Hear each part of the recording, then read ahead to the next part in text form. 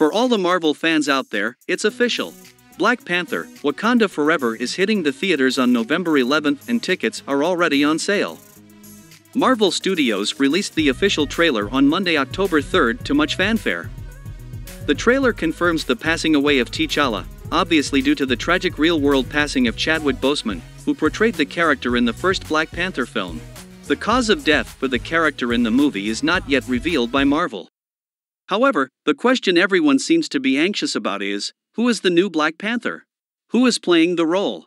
Who was seen wearing the suit in the trailer? To begin with, let's talk about what we know so far.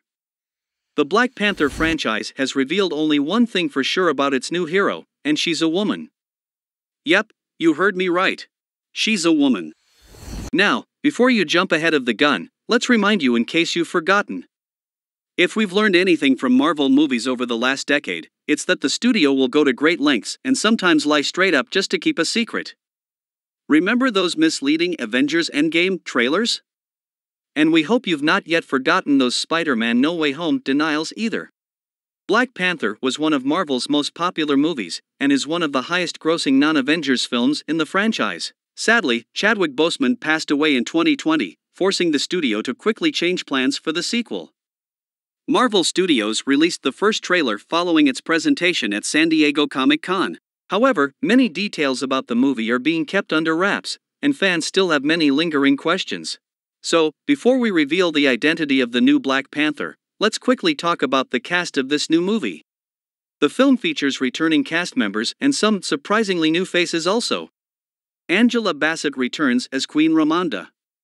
She told the New York Times that she was excited for the representation of black women in Black Panther 2. Wakanda Forever is poised to be the next film to really garner excitement for lots of people. Over $1 billion worth of people hopefully will go to the movies, she said. And who will they see but our faces? Black women's faces. I love seeing it. In this day and age, you don't have to wait for a few folks in a few offices at the top of a few buildings to make it happen, you know? Our voices are so compelling that they must be told. It also features Letitia Wright as Shuri. Aside from the obvious tragedy of Boseman's passing, other issues such as getting severely injured with a concussion and critical shoulder fracture arose during the filming of Black Panther 2. She told the New York Times, "There were a lot of physical challenges that I faced as well, but alongside that I came away really proud that in the face of adversity, I could bounce back and give that extra life and strength to my character." Winston Duke also returns to the set as M'Baku. Duke told Screen Rant, "We'll see more of M'Baku and the Jabari tribe in Black Panther 2. He explained, "I think the events of Infinity War and Endgame really showed that the Jabari are now full-fledged members of Wakanda.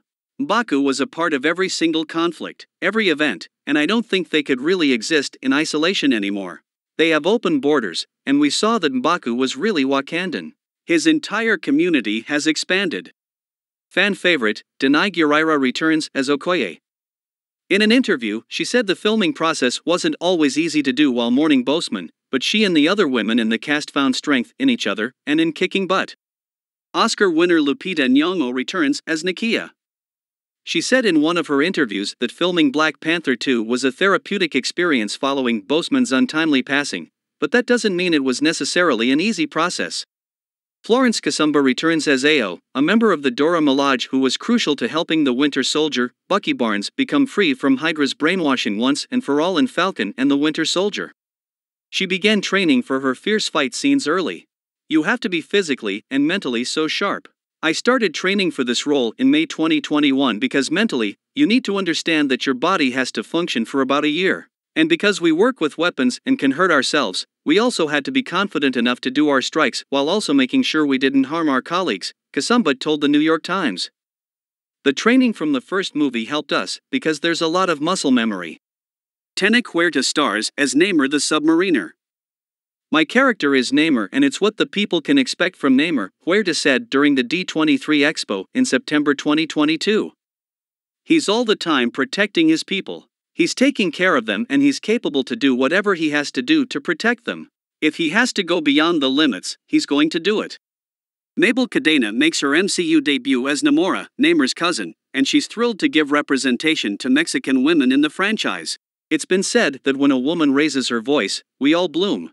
These words are really inspiring to me, and I think this is the legacy of the first movie, she told the New York Times. Before this, I had only worked in Mexico City, so working with these women and Ryan completely changed my life and the way I thought about my career. Now, I have new dreams and new expectations about the way I want to make women characters. Finally, Dominique Thorne stars as Riri Williams, Ironheart, and will get her own TV show as well. The role is a dream come true for Thorne, who said in an interview, "I think my mother might disown me if I didn't love Marvel. It's very much a Marvel household. I did know about Ironheart before I was approached with the role. So, it was an awe-inspiring moment to think that I would be chosen to portray this woman and to bring her to the screen in this way." In the trailer, Black Panther 2 leans into the emotional turmoil that struck the blockbuster franchise after the death of T'Challa. It creates two worlds for the new heroes to save, showcasing the fantastical sets again conceived by Oscar-winning production designer Hannah Beachler. In the film, Queen Ramonda, Shuri, M'Baku, Okoye and the Dora Milaje, including Florence Kasumba, fight to protect their nation from intervening world powers in the wake of King T'Challa's death. As the Wakandans strive to embrace their next chapter, the heroes must band together with the help of War Dog Nakia and Everett Ross to forge a new path for the Kingdom of Wakanda. Now, back to our question. Who is playing the new Black Panther? So far everything is pointing towards Shuri, T'Challa's brilliant younger sister. She is suspected of being the actor who carries the mantle in the Black Panther, Wakanda Forever trailer, aligning with years of reports and speculation about the actor's new role. But the new Marvel hero also could very well be War Dog Nakia, General Okoye, or someone else altogether, as the tease is intentionally vague. The film's official movie poster features Shuri in the front and center with the suit behind her, seemingly confirming that she's the new Black Panther. But remember what we said earlier. Marvel will go great lengths to keep a secret for the sake of preserving theatrical surprises, so don't be carried away. One thing is for sure, the new Black Panther is a woman, but whether it's Shuri, Okoye, Nakia or a different person altogether, the movie is definitely going to exceed your expectation. Be sure to subscribe to our channel and hit the notification button in order to receive the latest news regarding new movies. Thanks.